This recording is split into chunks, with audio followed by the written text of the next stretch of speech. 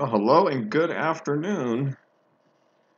Yes, we're going to show you a little bit here how to win at horse racing by watching the tote board. I'm also just doing a little bit of a rehearsal stream because this evening I'm planning on playing the early pick 4 at Remington Park. And I would like to live stream yesterday. Oh, that was like the most awesome moment ever as they were going to the gate at the Derby and this whole entire channel just froze. I think that was the biggest live stream I've ever had. And now, yeah, this is starting to slow up. So it looks like maybe, I don't know if I've got all the bugs worked out. I'm assuming people might be tuning in. I don't know. Not yet. We'll see. But yeah, I'm going to show you guys, since we're doing a live stream here, and I want to test this out, a quick and easy method. I was at a magic store once in Vegas. I mean, a magic store of all places. And I see this little pamphlet behind the counter, and it said, how to win at horse racing. And I asked the person behind the counter, I was like, how much is that pamphlet? She's like, $2. Like, what a deal. By then, I was already, playing very frequently, and I was, I guess, looking for some cheap amusement, or I don't know. But what I read out of this pamphlet, I mean, it's not actually a bad strategy. It's not actually a bad method. I'm not telling you it's a winning one, but you'll certainly have your winning moments. I actually cashed a ticket yesterday on the Derby using this strategy, so I'm going to teach it to you guys right now. So what you need is you got to have like at least the program, so you can get the morning lines for all the horses. Here, let me blow this up. You need to know the morning lines for all the horses. Then, at 10 minutes to post, you go back through and you write down the current odds of all the horses. And then you go back through and you do it again at 5 minutes to post. We're going to do it right now. So the one's sitting at 7 to 1, 6 to 1 for the 3, 7 to 2 for the 4, 9 to 5 for the 5, 13 to 1 for the 7, and 9 to 5 for the 8. Okay, now what we're looking for is any horse that has been bet down from its morning line by more than 50%. Well, the 8 is a 12 to 1 morning line, so no, it has not been. It would need to be 6 to 1, which it was earlier, but it's come back up to 8, so that's a no. The number 3 is a 9 to 2 morning line. That's gone up. That's definitely a no. 4, 5 to 2 morning line. That's gone up. That's a no. The 5 was a 3 to 1 morning line, but it's sitting at 9 to 5, so it has been bet down, but not by more than 50%. It would need to be at 3, and definitely not now. It would need to be at 3 to 2. The number 7 was a 12 to 1 morning line. That's sitting at 14. The number 8 was a 4 to 1 morning line, and it is currently sitting at 2 to 1, even though it was at 9 to 5 at the 5-minute marker. This horse has been bet down by 50%. And so this is looking like it's going to probably be the system play. Now, you want to get your bet in before they go to post, and depending on where you're at, I mean, if you're at the horse track, you're going to have no problem. There's machines everywhere. If you're at a race book, or if you're on internet mobile, no problem there either. If you're at a race book, it might become problematic. Lines can get long. There might be only so many tellers. So, the system isn't hard and cold of when you want to go to the counter. It's just the earlier you go, the more likely it is you may not get the odds you're looking for. The longer you can hold out, the more likely it is, your odds will kind of stay true to form and you'll be on the right horse. So, by about 2 minutes to post, you're going to probably want to, at that point, make your final check of the numbers and be in position to get your bet down. And looking at this, it's looking like it's going to be the 8. Now, if no horse has been bet down by more than 50%, then there's no play unless there is one asterisk. And I'll tell you guys about that here in a second, because I don't think it's going to apply to this race. But with this system, sometimes you'll end up on the favorite, and sometimes you'll end up on long shots. There's a lot of variance, and you can kind of come up with your own variants of what's going on here and apply it to different styles of wagering or exotic play, things of that nature.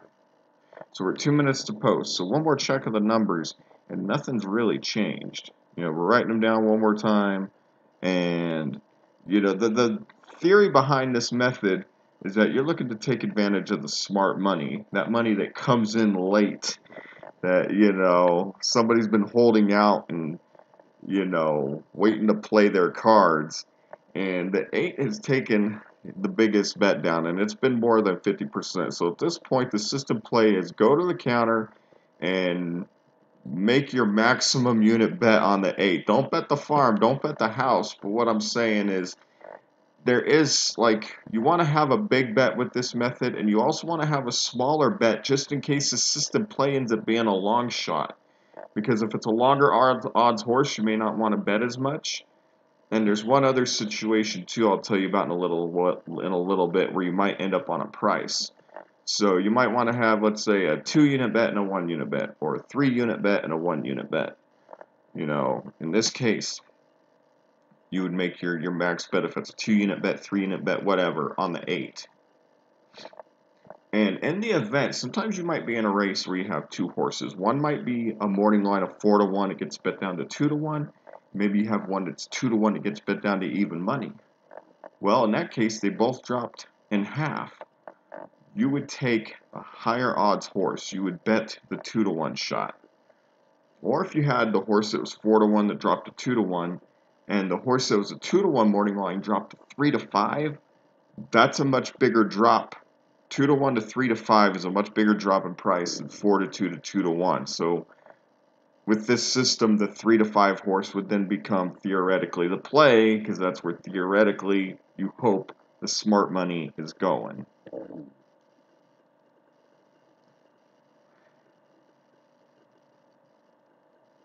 So, here we go.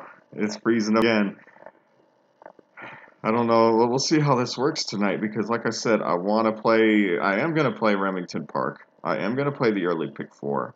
I am going to do some live streaming. I am going to release that pick 4 play to anybody that is interested, as well as other plays I have lined up, because I got $30 in the BetUS account after my Derby win yesterday. So I'm making this like a $30 handicapping challenge tonight. So I can only use that $30, and I'm going to play the early pick 4. I've already looked at it. There's definitely some things that interest me. I'm going to make some other bets. But I just want to see how this is going to stream, how this is going to work, if this, you know, what approach I'm going to have to take. Because I know with Derby Day yesterday, everybody's going to be loading up and jumping down. And I didn't anticipate that. I thought maybe 5 people were going to watch. It was like 50 or 70. It was crazy. So I want to just, but this is not YouTube TV. This is just the Gulfstream live stream. And like I said, I'm just going to be going off the Remington Park live stream later. I can't even do TVG because TVG is only showing like the last race of that early pick 4. They're not going to show the whole card. So I forked out $5 to RTN so I could show the races that I plan on betting tonight. So here we go. For our watching the tote board, the 8 horses are played. We bet our 3 units on it. Good luck to us. Let's see if that's where the smart money really was at.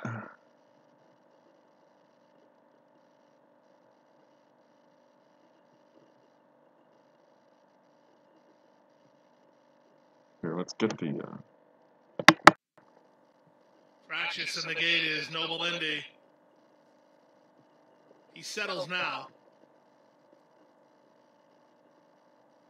Rider was off, though. Barrios going to get tied back on. Ready now. And they're off. On the far outside, Monforte ridden for the early lead, and he'll get it with not much problem. Well, we're on the early lead. Indy over the channel at the rail third. On from fourth, that's Harbor Master. Then comes Threshold. The early trailer is me and Mr. C. In the charge around the first turn, Paca Lopez puts Monforte right where he wants to be, on the lead and in front by 2.5. Noble Indy is together with an inside running over the channel. They're second and third. Monforte's out in the 3 lane there. From fourth and Harbor Master, then me and Mr. C and Threshold. 23-1 for the opening quarter. Down the backstretch they go. Monforte gets to play the game his way today as he's clear and cruising. Second, Noble Indy. Third, over the channel. Fourth, and Harbor Master. Then me and Mr. C and Threshold at the back. Entire field from 6 lengths from first to last with half a mile to the finish. Monforte leads, and he leads by a length and a half. He went 46 seconds for the opening half mile. This is the way he does business as he ends at the far turn on top, a length and a quarter.